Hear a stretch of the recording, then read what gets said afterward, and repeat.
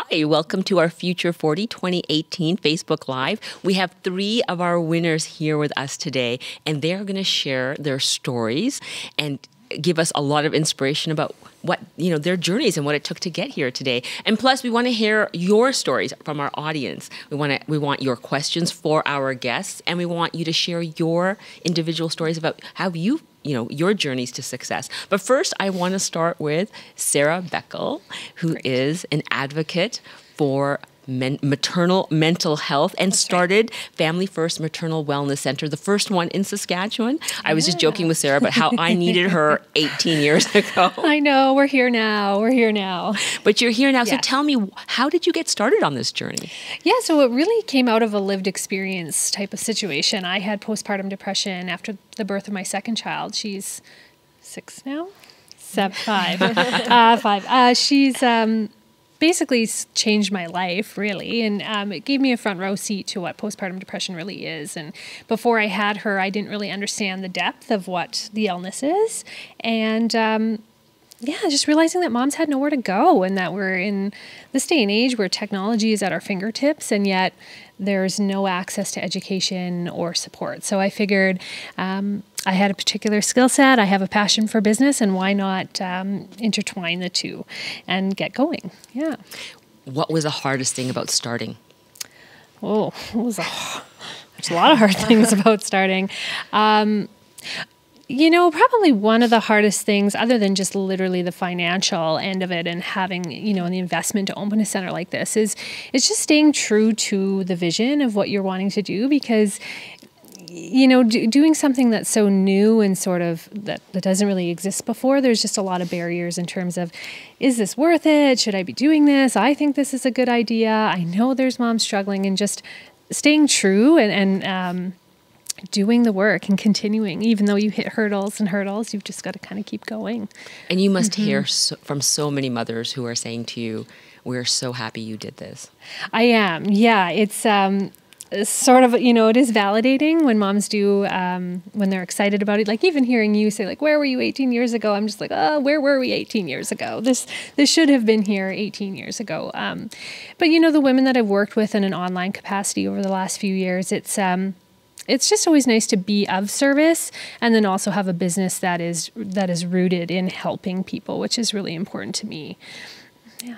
Thank you so much for this, Sarah. Yeah. And now we have Yaya Wang, who is a community advocate. When you hear Sarah talking, what do you think about people like her who are advocating for things like mental health? I personally, Sarah delivered both my babies. Well, so I was your doula. she was my You doula. delivered your baby. And I couldn't have had a better birth experience, and I'm so grateful for that. And it's just so nice to know that there are people out there in the community doing things like that, starting, a center for maternal wellness and being advocates for moms who need help. It's just a really great part of the community. So you know how important being a community advocate is. What are some of your passions? I grew up as an only child, so I relied heavily on the community for activities and to stay engaged.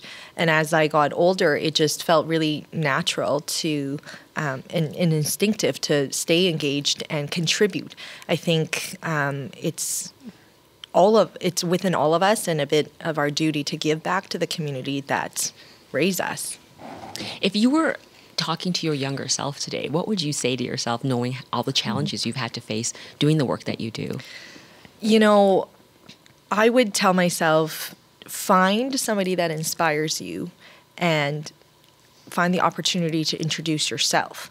So for years, I've been fangirling Pam Klein, stalking her career in a non-criminal way. But just, I was so inspired by her. And then I realized it's not anyone else's responsibility to introduce me to her. And I, at an event last year, I finally lingered around long enough and found an opportunity to introduce myself and strike up a conversation. And we ended up having so much in common. And she's become such an important mentor to me and helped, coach me through a lot of challenges. And, you just have to make that happen. So they are all very, very normal people, and they remember what it's like to be in your shoes. So if there's somebody that really inspires you, that you want to get to know, just go talk to them. Speaking of mentors, I was talking to Kyriako Iotrides yesterday about mentors. He is a famous photographer here in Saskatchewan. He's being very humble. But we were talking about the importance of mentors. Tell me, who is your mentor? Well, I actually randomly fell into photography, and it was actually Greg Johnson, the tornado hunter, who gave me my first job.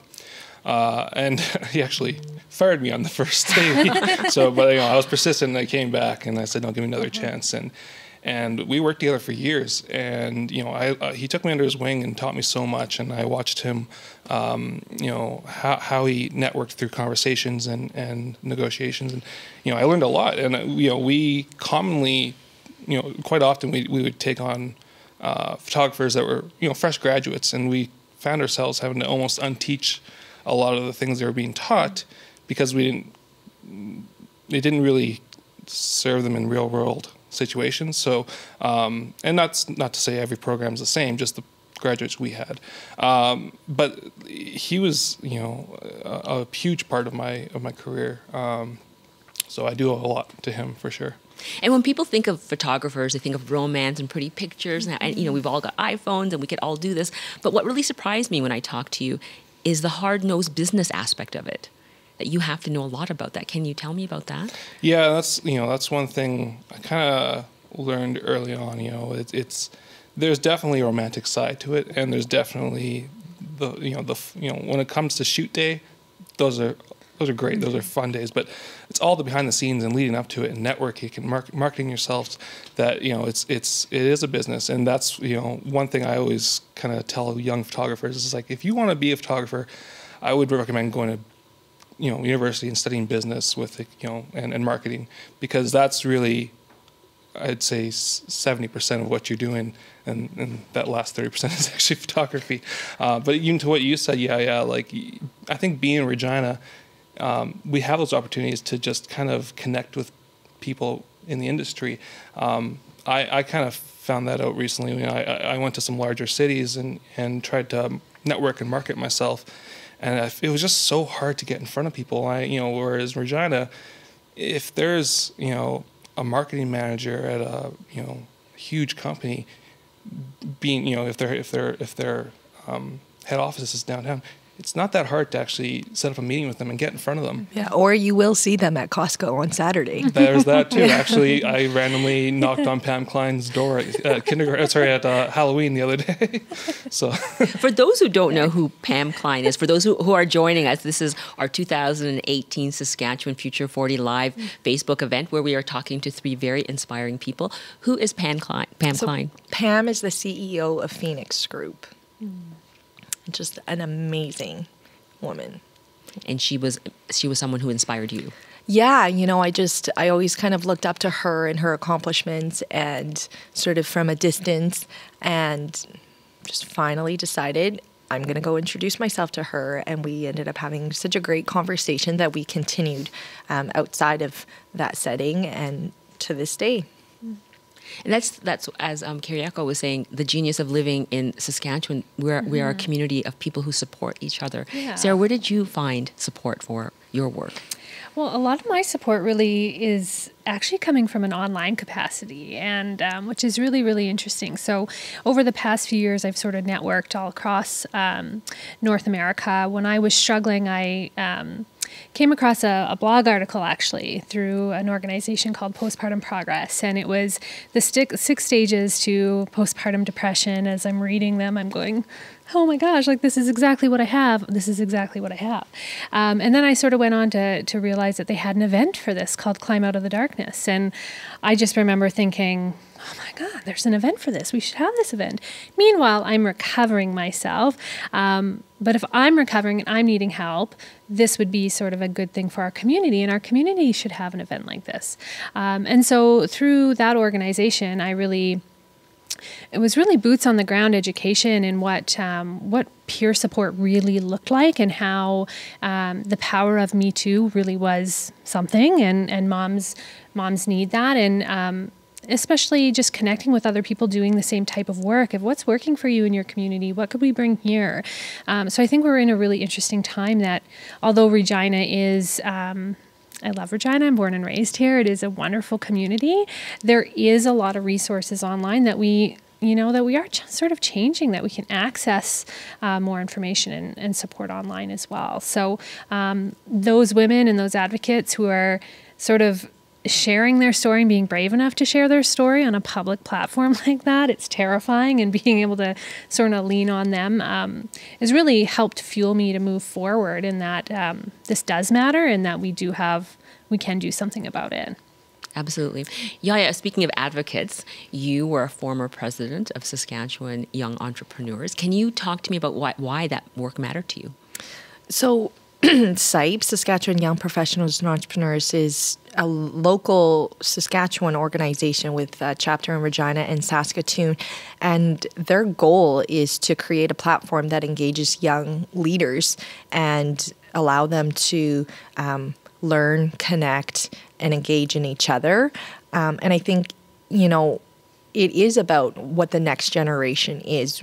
Years ago, we lost a flood of people to Alberta, to other provinces and countries. And now I think people are choosing to stay in Saskatchewan. And it's because of these networks that are available to them. And like Kyriako said, the opportunity to just meet whoever the CEO or, all the resources are so readily available, and people are so engaged and willing to help. It was just a really important thing for me to be a part of and create that space for the next generation of young leaders. And what challenges do you think young leaders are facing here in Saskatchewan? For myself, one of the biggest challenges I have a young family.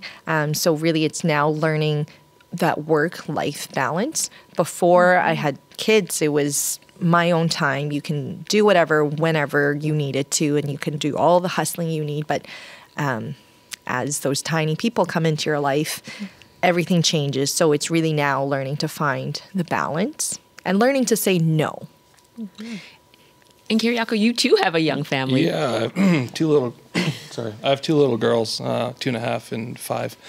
Well, she'll be 5 next month. And I know what you mean. Like I'm really bad at that balance, and definitely my wife gives me heck on that a lot. When it's time to turn off work and totally. So, but it's at the same time there's that drive that we all have. I think that as business owners, it is balance. It is a hard balance to find for sure. Yeah. And Sarah, what advice do you have for people? Because you must see a lot of young moms starting families in terms of finding their balance between work and life. I don't even know if it's so much about balance. It's just more about support, because I think maybe there's unrealistic expectations that you think that you should have this perfect balance. I know for me, I'm working all the time. Moms are reaching out to me when they put their kids to bed and messaging me. So, it's sort of real-time work for me that I do. But again, and what we're doing in the center is reframing motherhood and what that really is.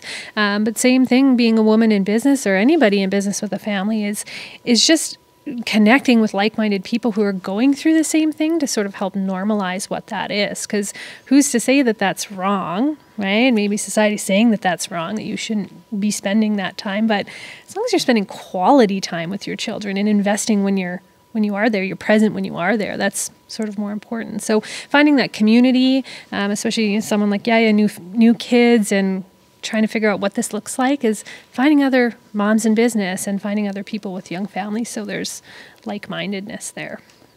We have Kat, who says, Sarah Beckel, thank you so much for everything you're doing for mothers. Oh. This is such important work. Oh, thank you. Well, yeah, I'm here because I've been there. It's mom shouldn't struggle alone, so we're just really trying to end that and pull that stigma and get rid of that stigma so more moms can get help. It's amazing. Like I when we had our first daughter, for me, I was just in the mentality of babies are born in hospitals by doctors. And that's what happens. It was my sister-in-law who I first kind of heard about a midwife and home births and all this stuff. And when we got pregnant, my wife wanted to do that. And I was scared. I was very scared. For sure.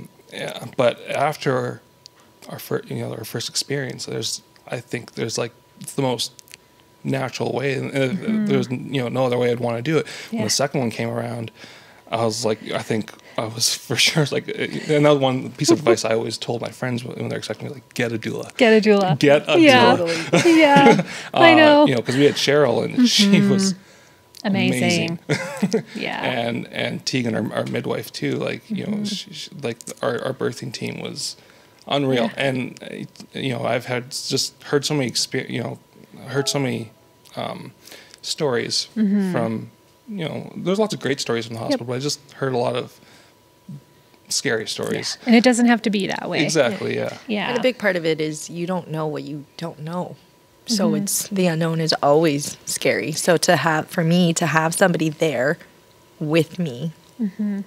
Totally. And you can plan all you want, but you can't really plan birth. So, I mean, things come up. And so having a trained professional there to just guide you through even some of those difficult times makes all the difference. It makes all the difference. So what a commonality between all three of you is your very strong volunteer work that you've done in the community. And for young people watching the three of you right now, I want you to tell them why volunteering is important and how it can actually make for a better business. Yaya? I think it's our responsibility to all give back to the community that provides for us, that we live in, and to contribute. And really, a big part of that is selfish, because you really get to feel really, really good by giving and doing. Through my volunteer experiences, it's opened a lot of doors. I've been able to meet and network and get to know a lot of people that have changed and shaped my career, my personal life, that I wouldn't have had the opportunity to meet otherwise. Yeah, as a photographer, that's, there's so many nonprofits and people are always kind of reaching out to photographers. And that's one thing I kind of learned a few years ago, is like, as a business owner, when to say no. And like, I'm definitely like, I want to help as much as I can, but at a certain point, there's a lot of nonprofits that a lot need photos, and at the same time, you look at them and you're at these events and you see all the other suppliers there that probably didn't do 100% donation, but at the same time, I think it was important to me to find a core group of groups that really spoke to me, and those are the ones I'm really involved with. That I'll donate my time 100% and raise some money for them.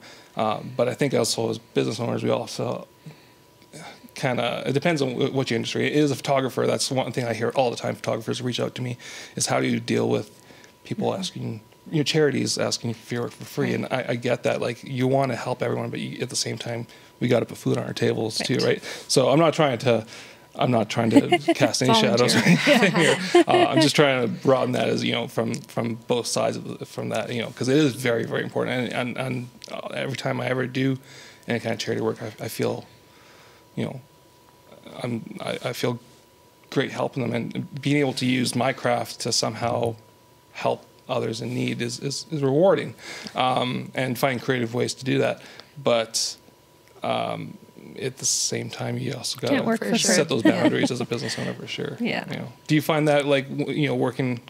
Are you still with the Red Cross also?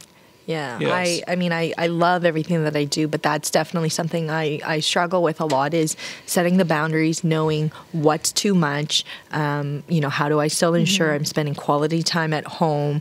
And I work too, right? So this is just time outside of that. But, like you said, it truly is so rewarding. So I take away a lot from these experiences as well. And, as much as we struggle, we can all do a little less of something else to make a tiny bit more time. And it just, there's a lot to take away. Definitely.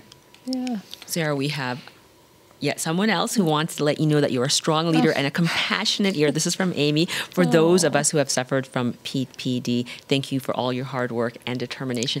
Don't be making me cry on Facebook Live, you guys. But I think what this is bringing home is just like to be an advocate for mental health is huge. And this is, I feel like this is a new era where there's a new awareness of how much it matters. Yes. It's just time. I mean, I feel like I'm not recreating the wheel, but it's time that we sort of, and maybe it's just my perspective, but the birth work and the business world, they can go together. And I just always wanted to make childbirth education, especially the mental health, accessible and mainstream versus, only certain people get doulas, or only if you're having a home birth, you'd have a doula, or only if you're wanting a drug-free birth, you would get a doula. And that's not how this works. Doulas have no agenda. Our agenda is your agenda and helping you get to your goals. And when it comes to the mental health, I mean, we're in the midst of a mental health crisis right now in this province, across this country. And so, but we know what the solutions are. We just have to invest.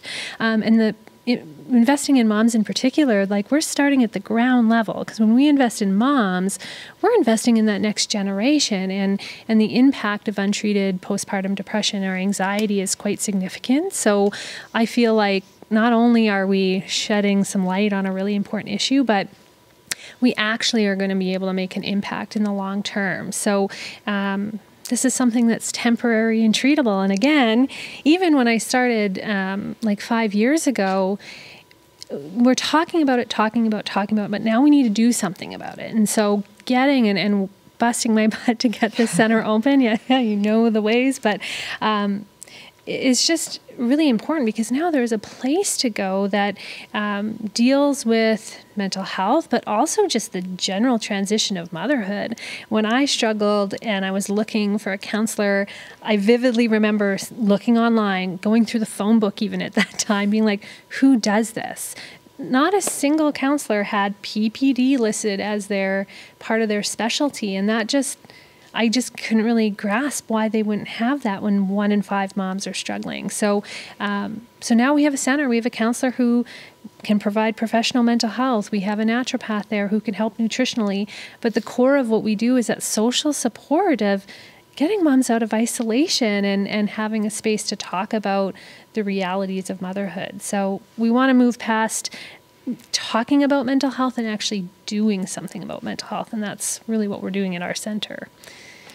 So mothers are one component. You were going to say something, Yaya? No, I was just going to add to that. Like, I think the work that Sarah does is really important, because not only is 1 in 5 moms suffering from postpartum of some sort, women are filled in the workplace, right? This is in the I don't even know what, where most moms stay at home. So it becomes important to our community, because we have women leaders, we have women in the workplace, and this needs to be something that's just normalized, and they need the support that's different than a dad taking a little bit of time off, because they're also physically going through so much, and mentally, and you're the one that's taking time away from your work, from the community. So you do get isolated.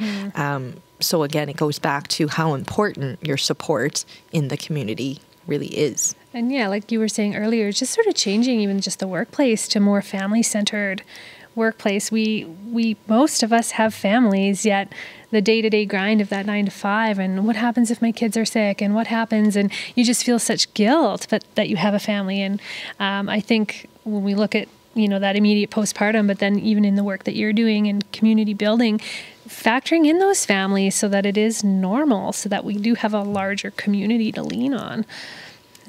Absolutely. And I want to make sure that Kyriako is also and you're a dad, I'm just sitting here thinking, like, my wife would just love this conversation. She would love to be here, because I just, I hear, we just made a decision as a family that she wanted to be home for the first 5 years of their life, and it's interesting, like, when you look at like a lot of European countries, and the support systems they have for new parents are just miles ahead of ours, longer parental leave and so much more support. And I wish we could kind of get there, but I think it's about educating people and the importance that it has, right? And that's like every business too. Like I don't know, like I find that was a struggle for me, is educating my clientele, about the importance of high-end photography and what it can mean for your business. But it's the same as there's so many challenges Yeah. we have operating these businesses. But I think what you're doing is like amazing, and I've kind of seen such a wide spectrum of postpartum depression.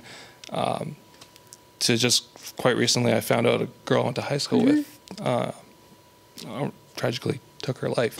So it was postpartum, and it just hit me like a rock.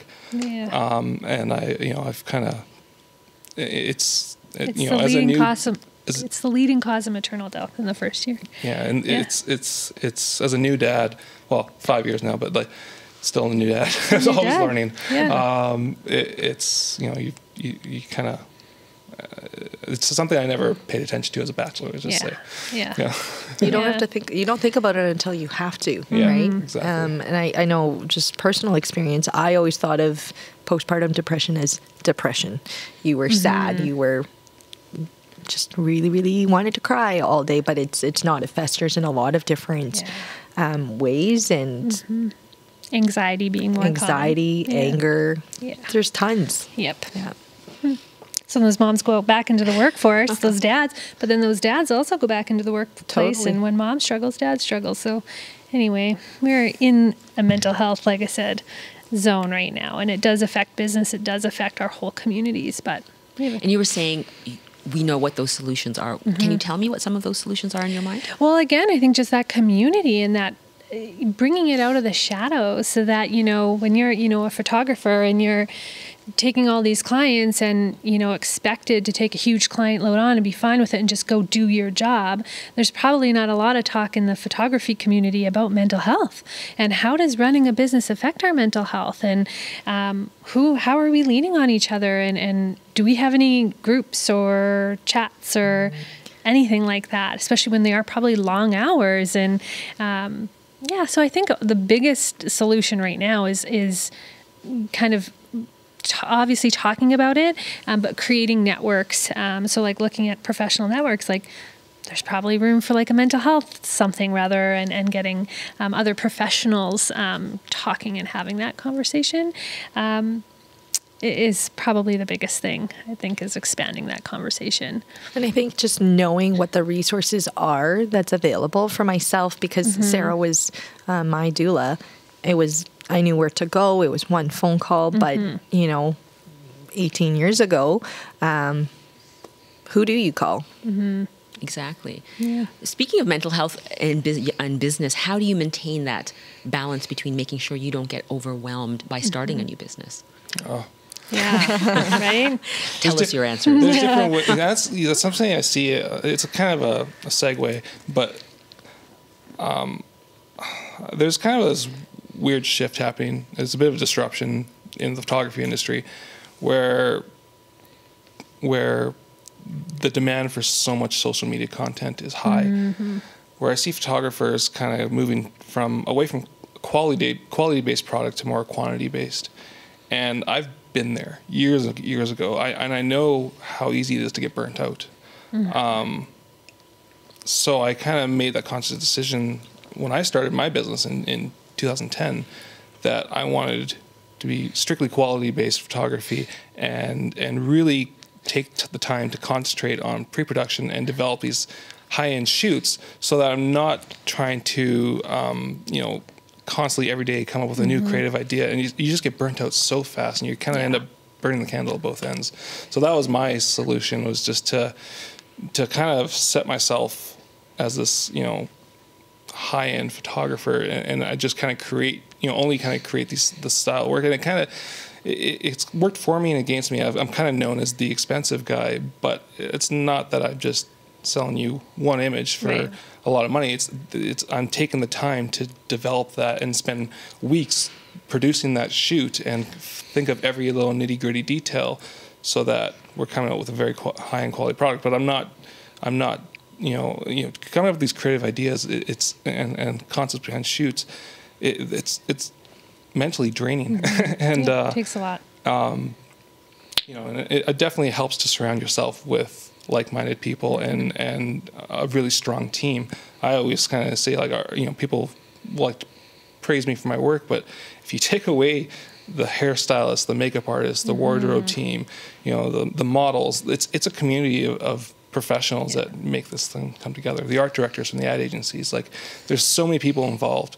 And that's one thing I kind of mentioned, there's a bit of disruption right now where I think I see because of this demand for so much content, what a company might have had, I'm just throwing out random numbers, say they would have had $10,000 for a budget for a photo shoot. They've kind of taken that and they separate it into $100 photo shoots. So,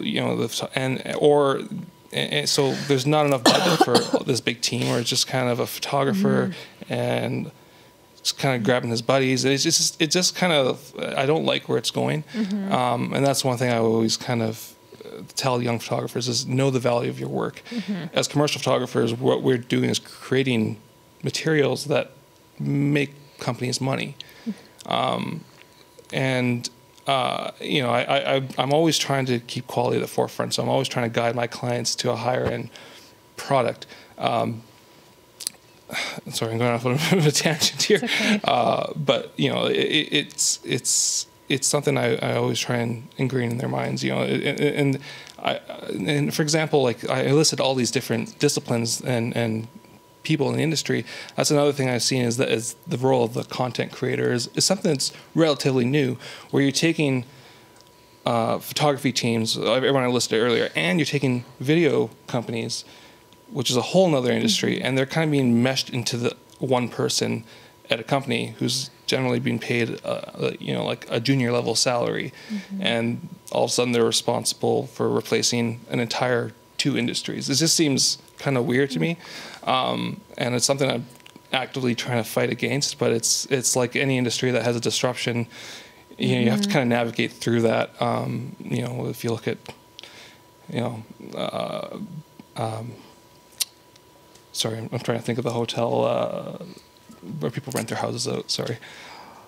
Oh, Airbnb or yes. Uber, it's just like there's a lot of these industries that have kind of been disrupted, and you kind of watch how they're navigating. I'm trying to do my best, but that's definitely something that's been at the forefront of my challenges the past year or two, for sure. I think it's really interesting because for me, the trend I think right now in Saskatchewan is to collaborate, and that brings to your point. I never recommend somebody just go and do their own photos, or if it's for something that's supposed to represent your business, if you're not a professional, you're not going to get that quality, right? So for me, like, it's all about the networking and building those relationships and creating those give and take partnerships where you can come together and support each other. And that's interesting. When I started my business in 2010, that was one thing. When I broke onto the scene on my own, I really wanted to kind of make a splash. So I kind of found that my go-to team, like Sarah Lindsay and Riley Lawson and Chris Pritchard. Those were kind of our go-to team at that time. And we just started doing creative shoots, collaborations. We kind of started doing shoots that would cost in the tens of twenties of thousands of dollars. It's something that we knew our clients probably didn't want to pay us at the time, and we just did it for fun and just to show people what we were capable of doing. And then we just kind of put it out into the world, and people started to take notice, and it started to generate actual paying jobs. And from that, we were able to kind of take those shoots and kind of build case studies where we kind of showed future clients, say, listen, this company invested this money in the shoot, and this is their return on investment, and actually kind of provide physical numbers of how increased traffic and how increased sales, and and just kind of, that's what I mean, always treating it like a business, and it's not just pretty pictures, but they're and from that collaboration you all took a piece from it. Totally. So networking and working together seems to be a key message here. Yeah. What would you say to young people who are starting off, in their endeavors, about how important networking is? Yeah, we live in such a great community for networking, where people are generally really open and willing to meet you, and it's accessible. That's the key thing about being in Saskatchewan. People are accessible. But, I always say you want to go to a networking event and always speak to somebody you don't actually know already. Otherwise, it defeats the whole purpose. So that goes kind of back to what I would have told my younger self, is just to approach those people that inspire you. Approach somebody that you want to be. And you might be surprised at how alike you already are with that person, and what they can offer to you in value. But just jumpstart yourself and get into the right types of conversations. But it's really, really important to be out there. And for me, through volunteering, it was just such a great way to do two things. I really have to agree with you, because like for me, especially, most of what I'm known for is photographing people. And when I started as a photographer in 2005, I was an introvert. I was, I was shy, and that was my biggest, drawback. I think my biggest, thing that was working against me is that I just kind of scary. It was scary because I still sometimes I'm challenged with this, but like I'm a very technical photographer where I'm so concerned on what's the lights doing in my and what's happening technically, that I need to sometimes actively remind myself to engage with my subject or client. Right. And it was the same thing with networking. Like, it was so hard for me to put myself out there, but with time and practice, you just got to put yourself out there. And you always have to have a goal, whether it's meeting 5 new people, whether it's meeting a specific person, or meeting someone in a specific industry. I always try and tell people, go in there with a goal so that you can take away something from it. Definitely. How important was networking for you to set up your center, Sarah? That's a tricky question, because I feel like networking now is probably where I'm, like I was just telling myself the other day, I'm like, okay, I've got to get out there. And like for the past, how many years, just having the client load that I've had, it's sort of been like so focused on the work itself, that I just haven't really gotten out and done those things. But now having a space and hoping to grow it, that's sort of front of mind. But you're right, like it's terrifying to go and meet new people, and especially when you have anxiety to go and like meet new people.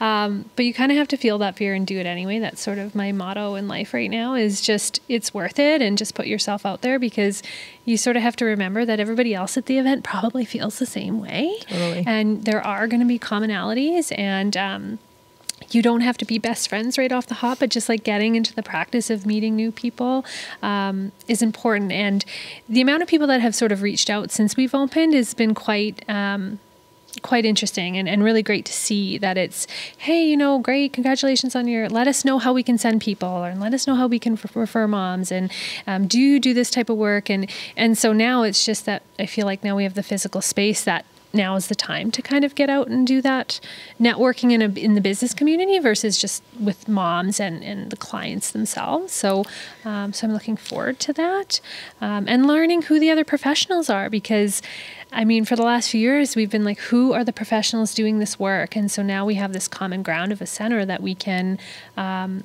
start meeting other counselors, and what type of therapies do you do, and how can we build a healthy community that supports moms? So that's kind of our mission over the next year. It's definitely, I think it's funny because as a photographer, there's different types of photography that are so, if you play your cards right, they're so easy, in my opinion, to actually grow and network. Whereas, you have two sides of it. There's the, the joyful birth, but there's also the therapy side. Right. But on the joyful birth side, like, I don't know how many people I just raved about our birth team, and like I recommend, and it's just word of mouth, right? Yes. And if you kind of are tied with this like quality product, service, then it goes a long way. And as a long time ago, I started as a wedding photographer. Well, I started as a sports photographer, and then weddings. When I did weddings, I don't do it anymore, but it's interesting because I tell people in the wedding industry, like, you kind of have it a bit easy, because if you think about it, it's like, as long as you're doing a great job and people notice it and you deliver a good product, it's so easy to grow that business very quickly. As far as it's a sexy product. It's a sexy product, but you have your couple, and then everyone in the wedding party, then when they get married, like, oh, who's going to shoot? Who's going to shoot your wedding? Oh, my sister hired so-and-so, let's hire them. And it kind of builds. And Yeah. then these families grow, and then you start shooting their children, and then you start shooting their Right. family events, and especially if you're doing families and weddings, like Yeah. you could have a client for life, you know, if you play your cards right. So it's you know, whereas in commercial photography, it's quite cold sometimes, and you can get dropped easily. So that's just kind of part that kind of sucks. You know, it kind of goes back to networking and being prepared yourself. So you always want to go out there and know what your goals are. But, you know, I think a big part of this is marketing really is about who you are. It's what you look like, what, you know, how you dress yourself, how you present yourself, and advertising is about what you're doing. And then branding is how others view you. So it's really important to have these things established and do your homework when you're ready to go out there and meet people, right? There's nothing worse than being unprepared in a situation when you're meeting that person. Yeah, when about 6 years ago, I went to Vancouver thinking I was hot stuff. I don't know why. Yeah, that's one thing I learned is never think that and never stop learning. Because if you think you're good, you're not. There's always someone better than you. There's right? always someone better than you and Yeah. more experienced. But anyways, when I went to Vancouver, I created this book of my work, and I kind of tried to line up meetings with ad agencies, and it just got the door slammed on me so many times, and just went back to Saskatchewan with the tail between my legs. And you know, it hurt my ego like crazy. And that was when it took me a while to recover from that. And I did this, 6 years later, I just kind of went to Vancouver and tried the same thing. I started developing relationships with some ad agencies there, and I tried to harness those and get ins with other ad agencies and network myself. And it was such a night and day difference when I was just so much more prepared.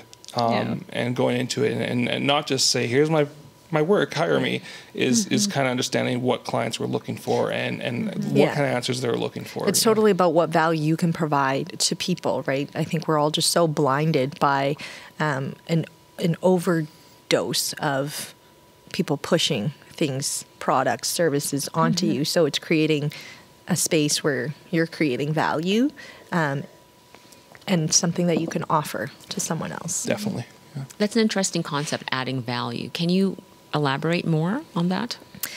I think there's just like I said, there's just too much buzz around, what you can do and what you are about. But really, until you can engage somebody and do something for them, you're not going to capture their attention. We work, in technology. We have screens all around us. So you're really losing. People's attention span are just getting shorter and shorter and shorter. So you need to be able to, whether it's a photo or a message, you need to capture them within the first few seconds if you want to engage them. So again, it goes back to being prepared with what your messages are, who you are, how you want to be seen, and what can you do for someone. And the personal connection, I think, too, and just Totally. sort of like the way you're carrying yourself and, walking into an ad agency and maybe not feeling as confident, like going back the second time, I think that comes across as well. So, just knowing your value and honoring that a little bit too when you're out there. And I think humility is a big part of this Yes. because there's always something to learn, Yes. right? The world is always changing. Art, technology, everything is changing. So you have to keep up and stay relevant. Yeah. Yep. It gets harder for young people to realize that everything doesn't exist on their phone and their connection with people isn't just digitally based. Right. Can you guys talk to me about the importance of face-to-face communication in terms of establishing yourself? I think, the world of social media has really given people a platform to portray who they want to be and be selective about only certain images. And I think you see probably a lot of that. You see a mom posting Perfect mom, pictures, perfect mom, life. but that's not reality. And there's a lot of societal pressures around that. But the reality is you still have to work with people. You still have to know how to socialize and interact. And it still all comes down to the relationship that you can build with someone because you have no other advantage other than you as a package. And I think another thing, just with the age of social media, that any new young entrepreneur coming up, this isn't instant. There's no instant gratification in building a business. It takes time. And so in a world where you get things immediately, building a business takes time, and you sort of have to invest your time and be patient as well. But, for me, even just being have been working in an online capacity and supporting moms, and then now being in the center, there is absolutely still a need for face-to-face, we're hardwired for connection. And even though you can connect online, it's just not the same thing as when someone's right in front of you. I think there's room for both, but it just has a more personal impact, right? Because we are so connected through technology. Why you over someone else? That's always an important decision when you're selecting a client or somebody to work with. So if you can have that additional personal impact, that's going to be the change maker. As you guys are chatting about this, I'm thinking that from a different approach, where it's more as an image maker.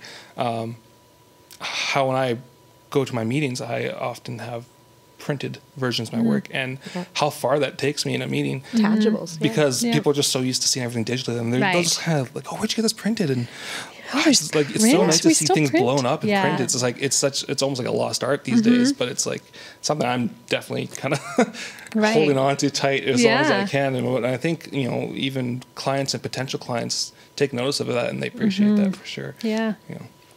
Well, I think we're coming to an end of our Facebook Live. I wanted to thank our panelists today for sharing their invaluable advice to our audience. And I wanted to thank our audience who is patiently listening and sending in their questions and comments.